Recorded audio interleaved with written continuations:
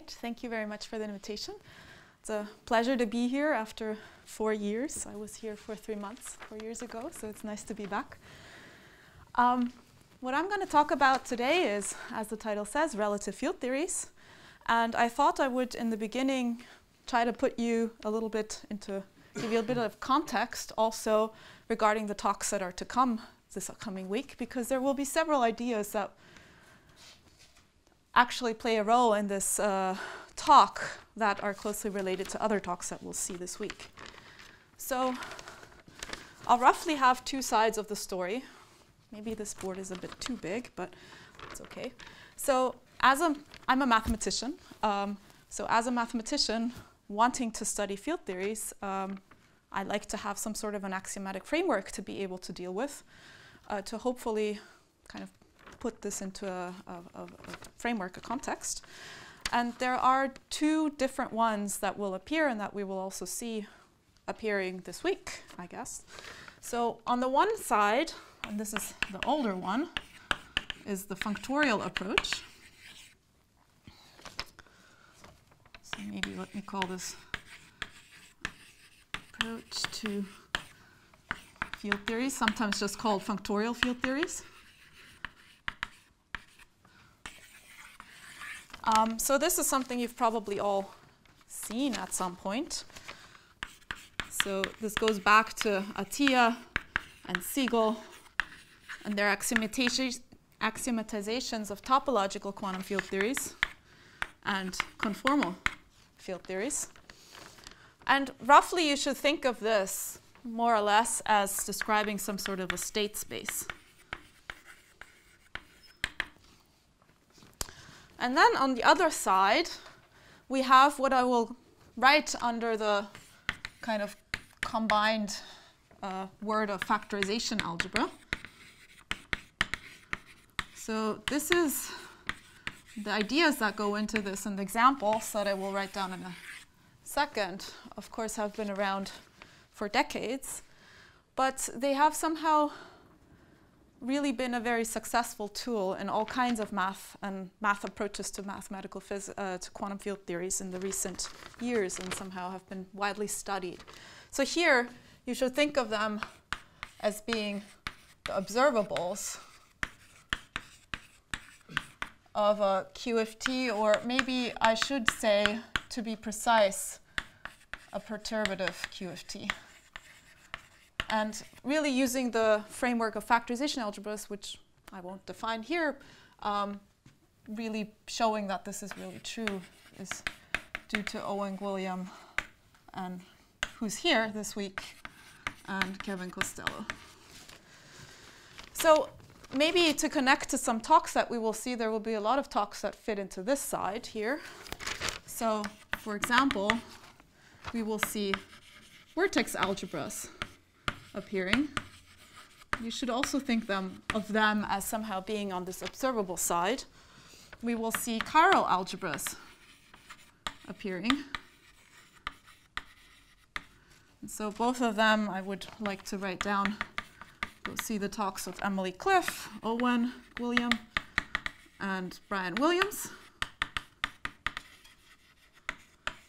We will see N algebras appearing on Friday in a talk by Damien Kalak. We already saw factorization homology this morning in David's talk.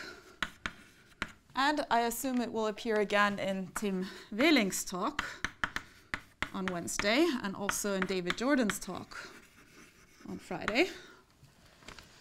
And also maybe EN algebras, which we've already seen just before. I mean, this goes into the factorization homology, but just to write that down again. And for us, factorization algebras for today, for this talk, are more like a tool. And it won't really appear prominently. It's just the main tool that's running in the background that I won't really talk about that much. So what about the other side?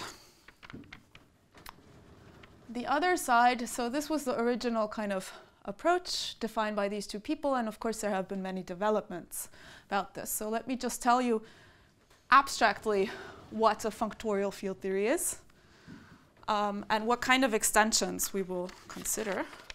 So I would just like to give you the slogan that a functorial field theory is a functor from something I will call board N to something for now I will call vect. And I don't want to give you the precise definitions today. I'm happy to talk about that in more detail. I just like to avoid the technicalities. But on this side, we will have something like a category of n-dimensional cobordisms. So the picture for this, yeah, maybe I'll draw it above because I'm running out of space. Something like this. You should think of this as a space-time going from this space to that space. That's what a cobordism is. And this cobordisms we can vary quite a bit. So first of all, we can put some structures on it.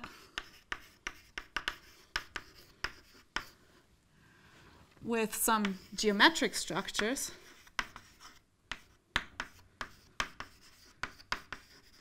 So, for example, conformal structure, holomorphic structure, but also topological structures, as we saw this morning. So I want to keep this a little bit ambiguous here. In the examples that we will really look at, we will be looking at the topological situation like this morning. But more generally, the story you can also write down in this non-topological situation. And another modification is that maybe here I don't want to just have a category, but some sort of a higher category. Maybe the index will be a k, it might be a k category, infinity k category, something. But if you don't know what that is, don't worry about it too much for today's purposes. What about the other side? On the other side, we have some sort of a category of linear things. So, well, if it's just a category, then this will be like vector spaces. Maybe more generally, you would actually like to have something like a Hilbert space. But to make our lives easier for today, we'll just take vector spaces. But you're free to change this and to add in extra things as you please, as you need. So here we will put some sort of a possibly k category of, and usually they will be some C-linear objects. We'll see some examples later on. So just keep in mind vector spaces, C-linear vector spaces, that's fine, or some generalizations thereof, some suitable ones. And again, I'm happy to talk about this in more detail if you wish. Okay, so, right, so we will also see things like that in a later talk this week, namely by Kurzat Sosa. Did I say that right? Yes, okay. In a variant of a homotopical quantum field theory. So there also you have to vary this definition a little bit. But somehow what I want to talk today is this relative field theory situation.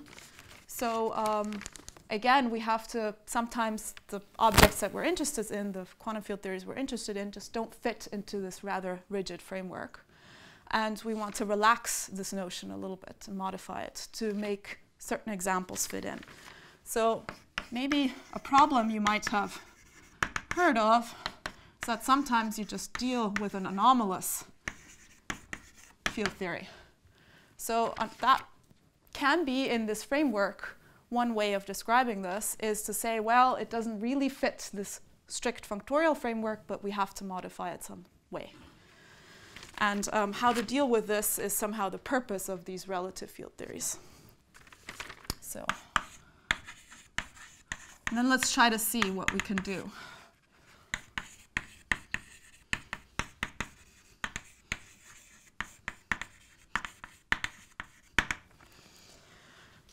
So now instead of having just a functor as above, and again, I'm a little bit agnostic what my Bordisms precisely are. Choose your favorite Bordism category. And we will have some target here. And for the purposes of including this k over there, I will add a little k here to indicate this k. But if you don't like higher categories, just forget about that. So here, now the problem is I want a k plus 1 here, but again, it's not so necessary now. And now instead of looking at a functor, I want to look at a relative situation. So I want to put something here that I will call t, and I want some sort of a map from C to t. So this here you should think of as the anomaly, at least in case this theory is invertible, which means it assigns invertible vector spaces, so one-dimensional vector spaces to everything.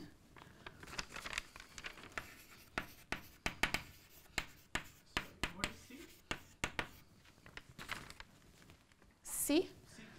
C is the trivial field theory. That really assigns C to every object and the identity on C to every morphism.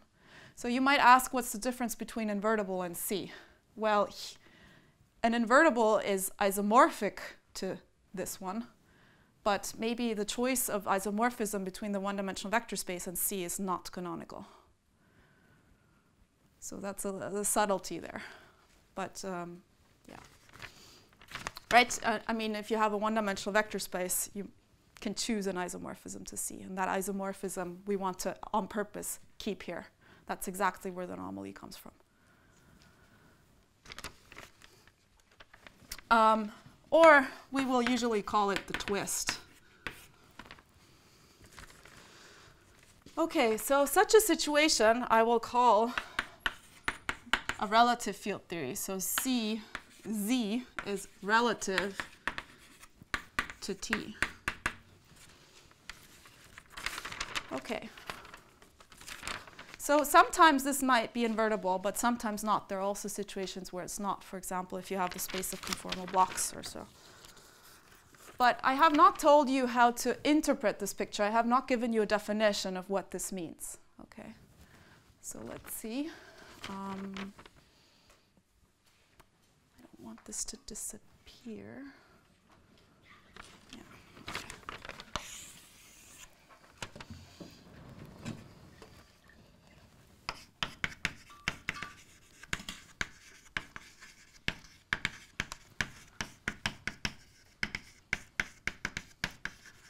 So this, of course, is also not at all a new thing, writing it in this way. And somehow these anomaly theories have been dealt with in many different ways. And one thing that ties into this picture, this is one of the interpretations, is that of a defect field theory. And I mean, in a probably very different incarnation, but somehow related, we will see defect field theories appearing in Nekrasov's talk on Friday. And maybe the defect field theory is a better situation when I say, okay, here, I call this top field theory, I call this S. And in my relative situation, this happens to be C. But more generally, I could choose also just any functor here and have some sort of a relative thing here. And now if S is really C, as in the situation I started out with, this is usually called something like a boundary field theory.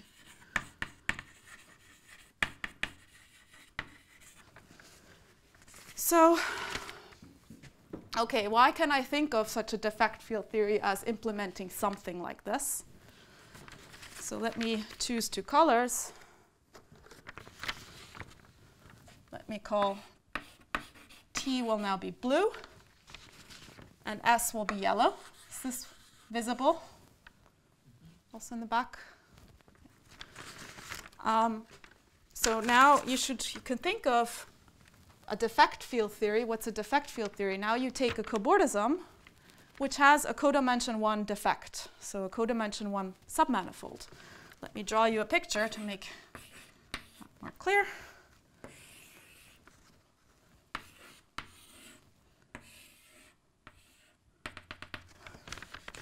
Oh, maybe this should be white.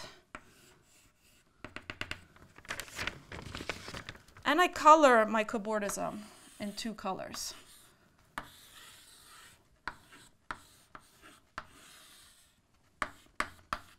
Maybe something like this. And so now you can think of somehow S, if now all my cobordisms look something like that, they might in particular also just be yellow, or they might just be blue. They might just have no codimension 1 defect. So in the just yellow case, this will be the field theory S. And in the just blue case, this will be the theory T. And somehow you should think of the Z as somehow sitting on this codimension 1 thing. Okay. So this is for n equals 1. This is the picture that you can think of. So now we kind of define, so now if we give a definition of, well, we have a board with defects now to my k plus 1 vect, something like this. Then you can think of this as implementing this situation, as being somehow a morphism from S to T. Or maybe we're a little agnostic here. It's not so clear which direction it goes. So maybe from C to S. So this is a way one can think about these things. This is not the approach that we will take today. Another approach that one can do is, well, I defined a functorial field theory as just being a functor. And in mathematics, we have a nice notion of morphism between functors, namely a natural transformation. So another way we can discuss this is as natural transformations. And for technical reasons, I don't want to go into details about, I have to add these words lax or oplax, because we're really in the higher category world.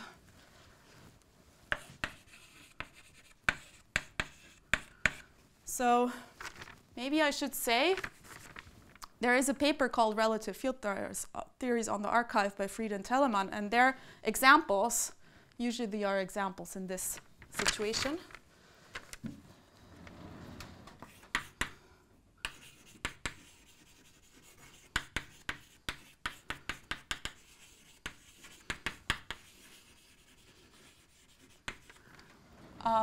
And this approach has been kind of promoted by Stefan Stolz and Peter Teichner.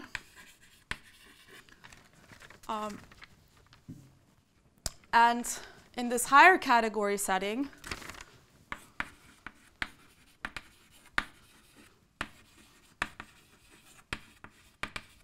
we need to make sense of this definition even.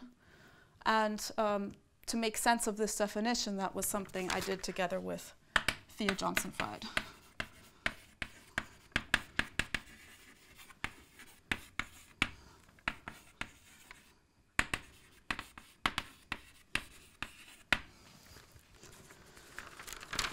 Okay. So we'll come back a little bit, very briefly, to this side over there. But for the most part of the talk, I will just stay on this side, just because here we have some tools that make it easier to deal with this side. But they're not completely unrelated, and we'll see that. Okay, let's see.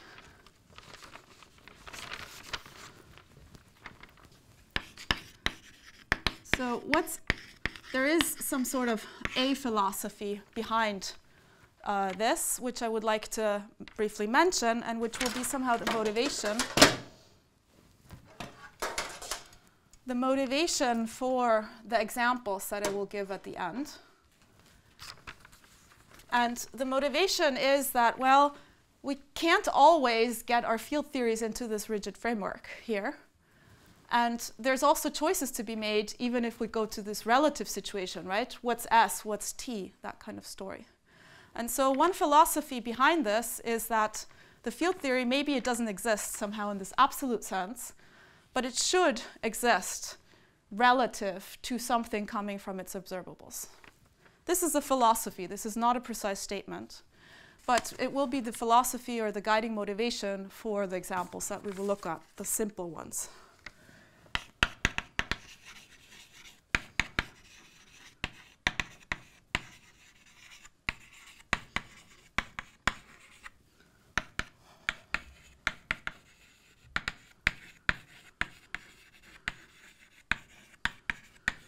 So I want to have some sort of a picture that takes my Bordisms. I have my C, my trivial field theory at the top. I put my observables as this relative thing.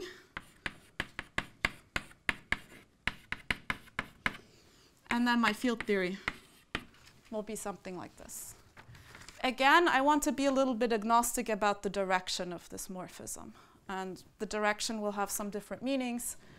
If you go the other way, you could think of this as being some sort of a expectation value. To an observable, you assign a number. That's something like an expectation value, maybe. The other way, you pick out an observable. So maybe it's more something like a vacuum vector, something like this. Can you help me understand how things match up? So on a closed n-manifold, observables it will be like a vector space, not a number. And that's keeping with that. Yeah. So by k+1 vec, then board n, how are the numbers matched up? Ah, okay. So if this is a k category, this will be a k+1 category. So you will only see the k part here for the observables. On closed n-manifolds. So on closed n-manifolds, you will get a k and a top thing, so a vector space, yes. Okay. Exactly. The +1 here only comes into the play in Z. So Z, because it's exactly lax or oplax and not just a natural transformation, it really uses that you have extra morphisms here. So vacuum here is not the C, but from the observables you choose. But what is C here? Is it vacuum or? Well, this is the trivial field theory. I mean, I have not really told you what this is. But yeah, if it's the field theory that assigns C to everything, the trivial object in here. So that's the vacuum. No, I don't know. Well, but you pick out one. Maybe let me do an example. So the vacuum. I mean, this really just picks out C, the vector space C. I mean, you can call that the vacuum, but you won't see any relation to anything else. The relation to anything else, how the vacuum looks as a vector in somehow the state space, that really uses this morphism here. You can say, okay, this is just the vacuum. You can say that if you wish, but it doesn't have a meaning without, like, it just really assigns the trivial vector space C to everything. You don't see it. Z is the creation operator here from the vacuum, maybe? I did not see what Z here. is the creation operator?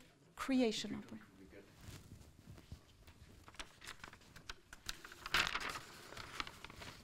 Okay, so I told you before that the factorization algebra side somehow describes these observables. So if I want to kind of realize this motivation, this philosophy, starting from a factorization algebra, I should be able to get something like what I have here.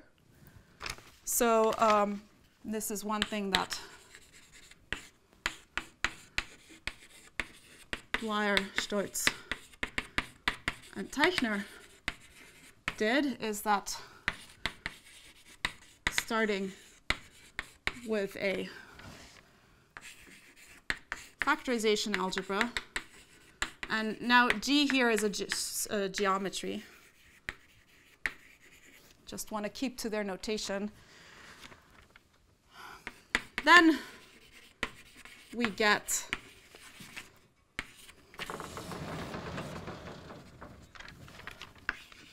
now this is the Bordism category for this geometry. And here it's something like topological algebras.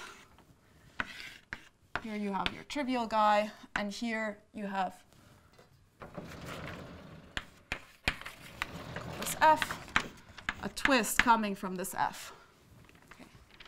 They do also get something here, but this is not really a state space. This is more something like, we will see this in examples later in a very simple one. But you do get this twist. So really, indeed, from the observables, you get this such a candidate for a twist here. And so this here is in the one categorical situation, in the extended situation.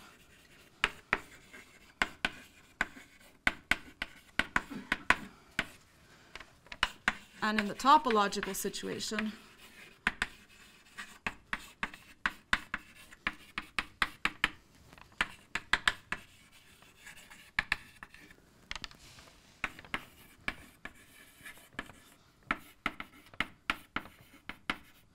So here now I have one of these n categories. It's actually an infinity n category. I have a topological situation. I take framings. But yes, indeed, I get this twist functor. And here we have to put something that I don't want to explain in detail. The objects are EN algebras. And again, somehow, yeah, let's keep it at that. And the main tool here is exactly the factorization homology that we saw before.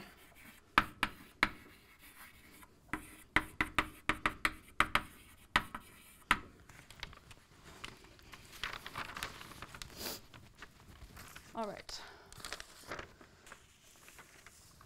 So I said before we want to focus on the topological situation today, and the reason is that there are strong tools that we can use in that situation.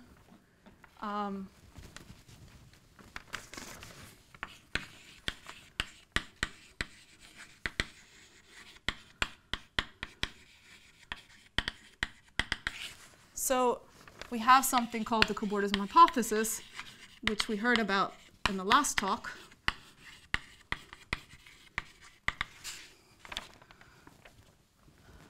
And this helps. It gives us a simple way to go about constructing these things. So why does this help us? Well, if we're in this situation that I wrote down at the bottom of the board over there, and look now at a TFT, a topological field theory, which goes from this category that I had over there, fully extended, whatever that means. I have a functor to some nice target category. In our cases of interest, it will be those linear things over there. And such a TFT, fully extended TFT, is fully determined by its value at a point. So this value at a point, so I'm in a case here where my boardisms, I go all the way down. I have n-dimensional guys and n-1 dimensional guys and n-2 dimensional guys, and I go all the way down to point. So my point will be something in here. Okay. And so if I have the value of the point, I can recover my z just from knowing what it is at a point. So this somehow tells you that you have a locality in some sense. No matter where I am, it's determined by what happens locally. And what is this value of the point? Moreover, this is any so-called n-dualizable object in C. And this n-dualizable, I did not tell you what this is, but this is, and this is somehow important, it's an algebraic condition and can be checked by hand and may or may not be easier than just writing down z itself. But in certain situations, it definitely is. So to give you an example, if we take C to be just vector spaces, then being one dualizable is just a fancy word for saying I have V is finite dimensional. Okay. So there are dimensionality restrictions, essentially. These algebraic conditions translate to having some sort of a finite dimensionality conditions. So what is another example? And now I can start giving you some examples of possible things that we can put here. So one thing would be I can take something I will call alg. So maybe I should tell you this here is an example for k equals 1. This is an example for k equals 2. This is a 2 category.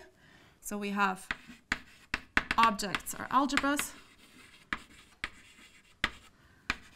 Morphisms from an algebra to another algebra are AB bimodules. Composition is tensor product, relative tensor product. And then we have 2 morphisms are homomorphisms.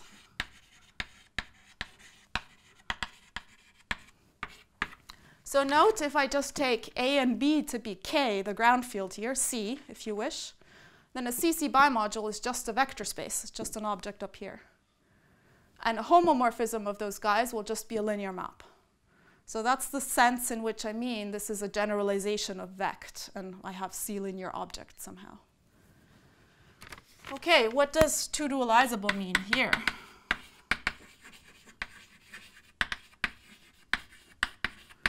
So A is 2 dualizable if and only if A is 1, finite dimensional, and 2, it's semi-simple over C. Okay, so again, these are really strong finiteness conditions. And there's some other examples that I could give you, but yeah. There is a common generalization of this result. What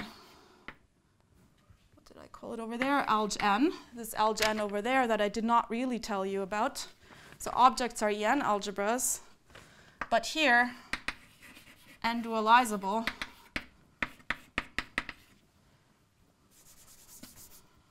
A is always n dualizable.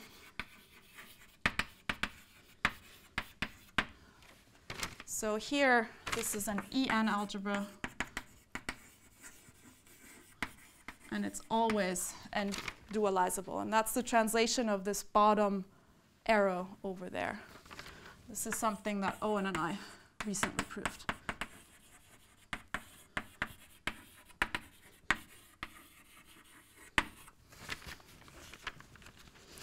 Okay, why did I take this detour?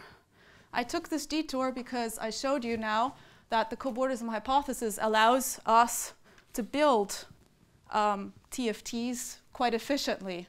Namely, we only have to look at our target category and do some algebraic manipulations. We can translate our problem from a problem of understanding, well, writing down something to do with geometry into just checking certain algebraic conditions. And this definition on the right here allows us to do the same thing in this relative situation. On the left, there is also a sort of cobordism hypothesis statement, which at the moment is more conjecturally. So there is something one can do here, but it's not proven in all details.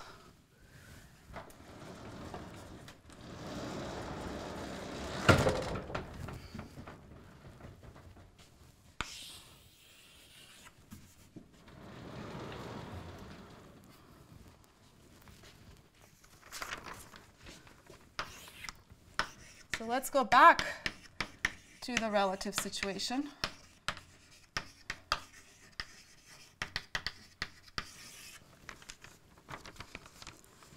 And so I have my S at the top and some t at the bottom. I have some z here. And now I have any target. It might be one of these, might be something else. So now the analogous situation to the statement over there, we're in this topological situation now. And the analogous statement to the statement up there is that this is fully determined by the value at a point again.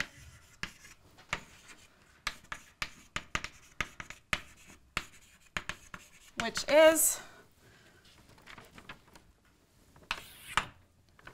in this left-hand situation, we have, this is more like a conjecture,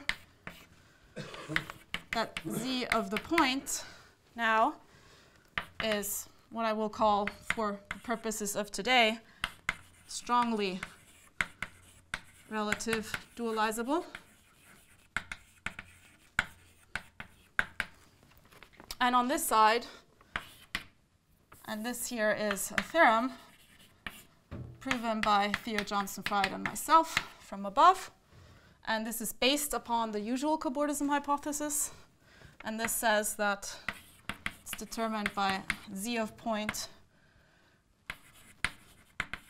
which is, and now here I will just call this relatively n-dualizable.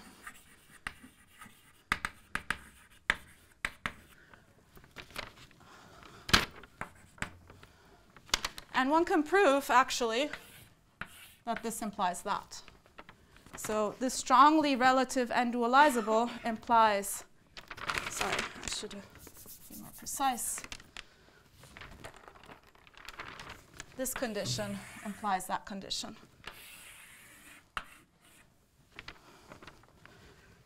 And this, I would just like to mention a name. This was pointed out to me by Manuel Araujo. So if we want to have a chance at building relative field theories, if I start on this side, there's not much harm, because this is somehow the minimal thing I can do in this topological situation, and then I can try to see if I can enhance it to one of these stronger ones that maybe you would be more interested in. Okay, so I will unravel what this condition here means now in the low examples that I would like to show you.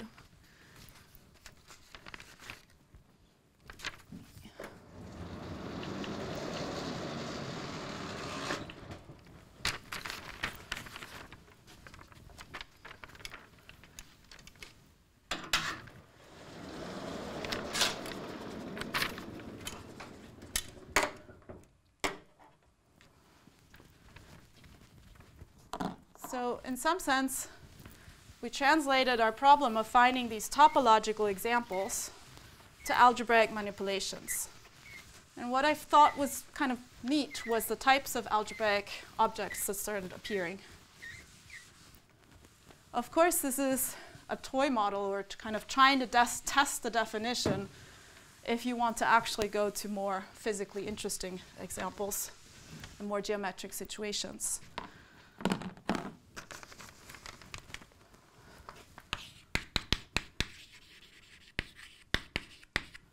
So, and these examples, I would like to say, is something that Owen Gwilliam and I worked out. All right, let's start with n equals 1. So in n equals 1,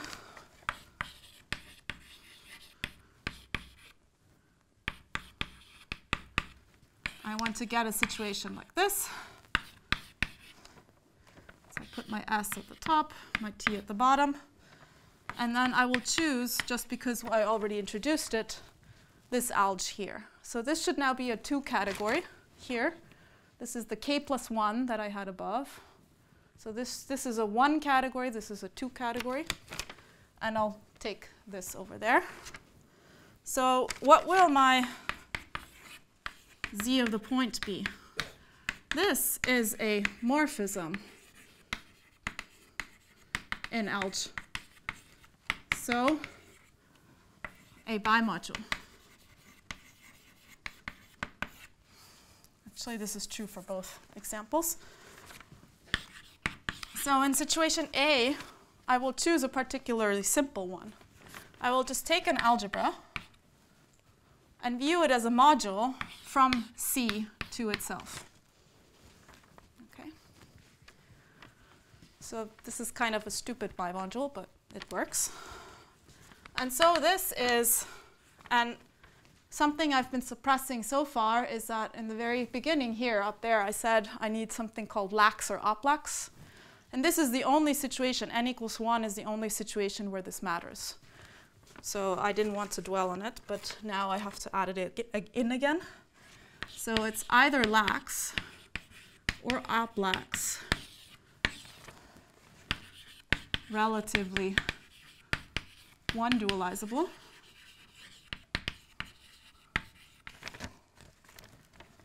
If and only if A is 1, finitely presented and projective, and 2, that's all, finite presented and projective over, and now I have the distinction, in the lax case I need C, and in the oplax case I need A.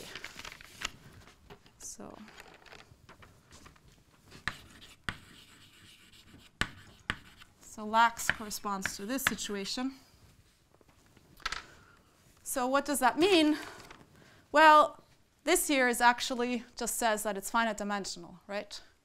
So I'm kind of back at the finite dimensionality properties. But this one, this is always satisfied. A is always finite presented projective over itself. So that means in this relative situation, if I choose this case here, I always get something, not just in a finite dimensional situation. This might look a little bit arbitrary, but turns out to be rather useful.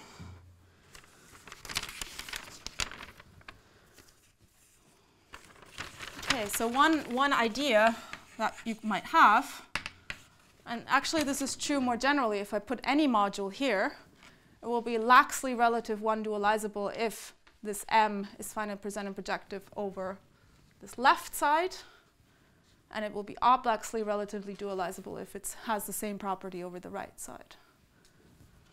So you get this relative finiteness here. Okay, so now an idea is that if A is an algebra, I know I start with A, that's an algebra of observables, then choosing a laxly one-dualizable M from A to C gives on S1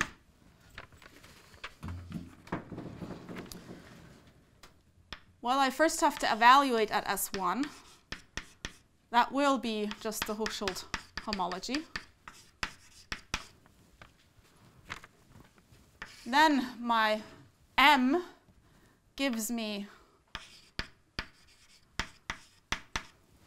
a functor, a morphism, an algebra homomorphism, a homomorphism to the value over S1 at C, which is just C.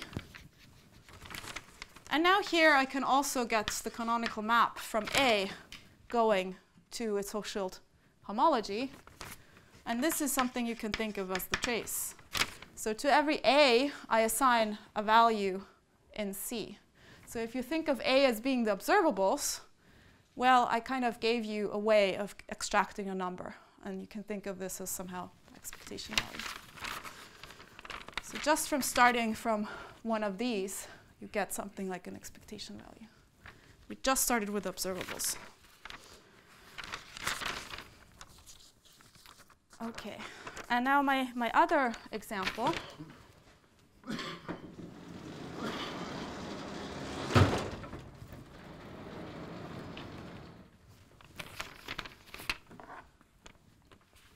And this other example will be motivated by this philosophy on the right.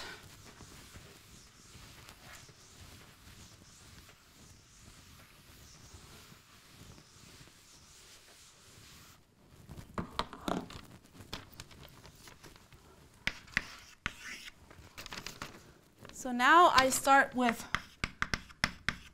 a vector space, which I would like to think of as the states, and look at the following bimodule. I look at V as a module for its endomorphisms. And here I put C again. And so now I can check my conditions, my algebraic conditions. So this is relatively one-dualizable. If and only if, well, again, I have two conditions. The first one, the lax one, this is always. So what do I have to check? I have to check that V is finitely presented and projective over its endomorphisms. That's always true. And in the second case, in the oplex case, I have, again, my finite dimensionality. So in the TFT world, we had the one dualizability, had this finite dimensionality. And now in the relative situation, relatively one dualizable, we have finite dimensionality in one situation, but if you look at it the other way around, actually we always get something. Okay. And this is somehow for me showcases this idea of, well, it should always be a field theory relative to its observables. Again, this is a very baby toy example, of course. So let's see how to generalize this, how to categorify this.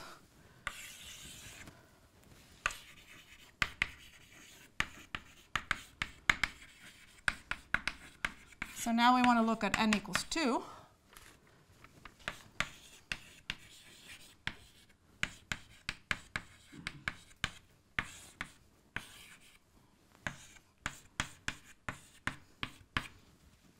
So what will I put here? I will put here this mysterious alg n that I did not define. So now for n equals 2. And we'll just stick to the vector spaces. So what's this? So objects are commutative algebras.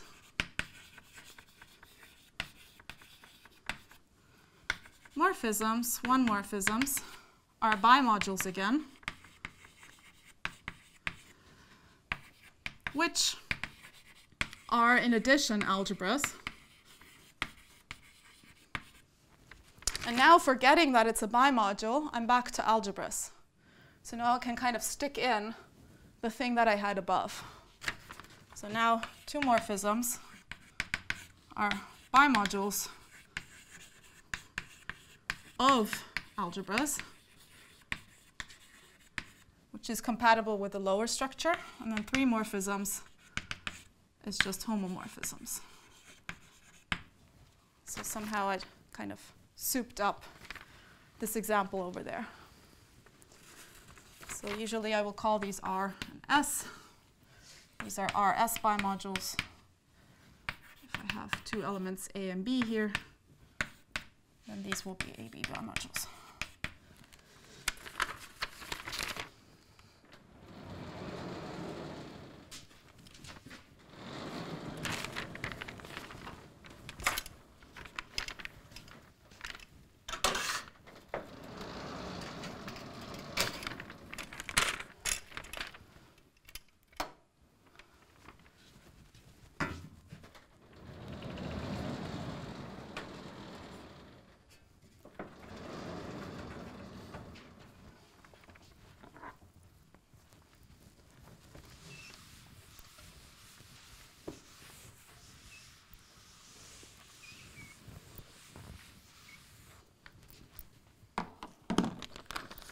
Okay, so how can we go about generalizing the examples above?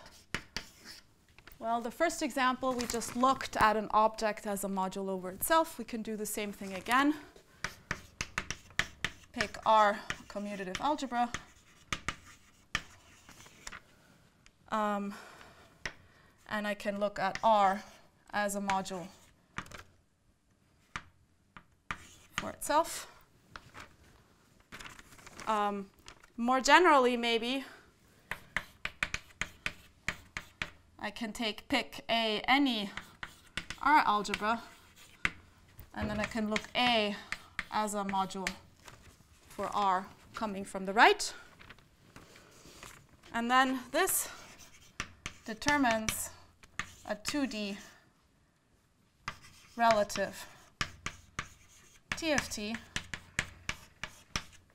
by these relative dualizability conditions, if and only if, I will write down the general statement, A is finitely presented and projective over R, and 2, A is separable over R.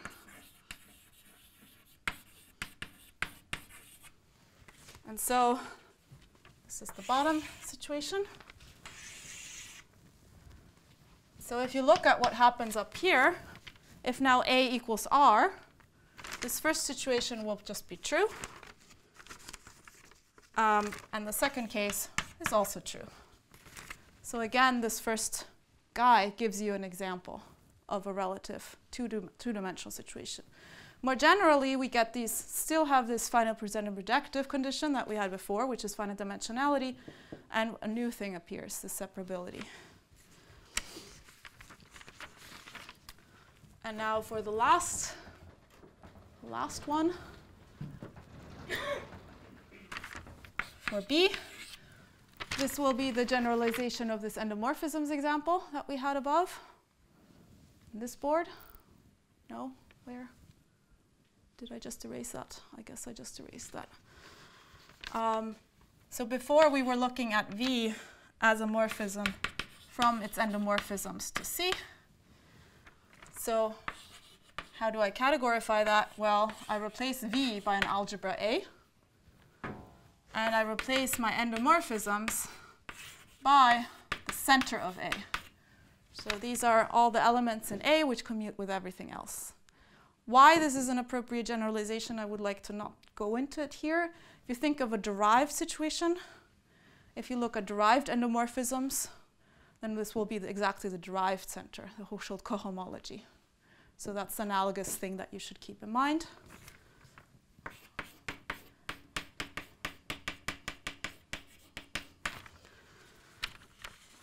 And now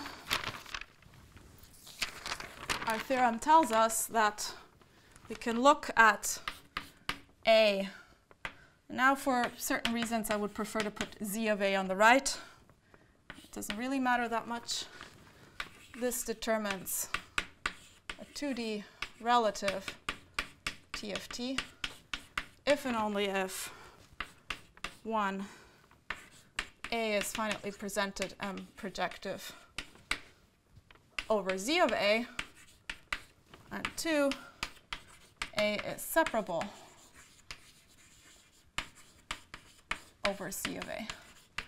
And this has another name, namely this is called an Azamaya algebra.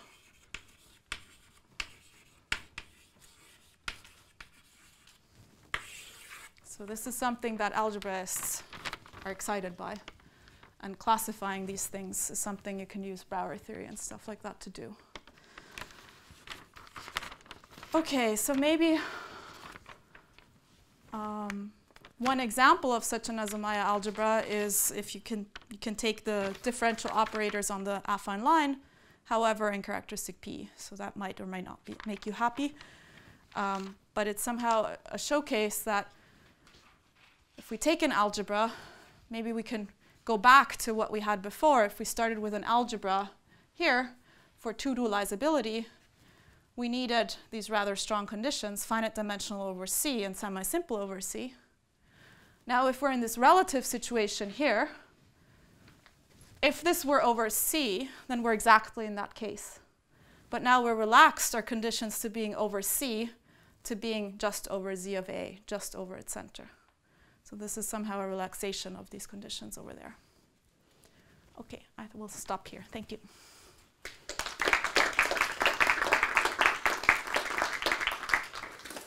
Any questions? Yes. Given such an Azumaya algebra, what kind of invariance does that T of T? That's a really good question. Tell me. It looks like just family of matrix algebra with family of invariants. Yes, absolutely. Absolutely. It's kind of a parametrized version. Right. Yeah, so an example that comes to mind, which is not maybe quite Azumaya, but if you take a quantum group at the root of unity, then somehow it's like... The categorification? Yeah, so that's actually a hope that for the three-dimensional situation, that will be exactly what comes out. Yeah, great question. Any other questions? Is there a structured version of this? Instead of frame Bordism category, if it takes some Bordism category with some structure? Yeah, you can apply. So this theorem that gave you the relative n-dualizability that uses the usual cobordism hypothesis. So you can use the version with structure of the cobordism hypothesis. However, unraveling what that means in terms of these conditions is not so straightforward. That will have to depend on the example that you're in. Understanding that G action is kind of hard.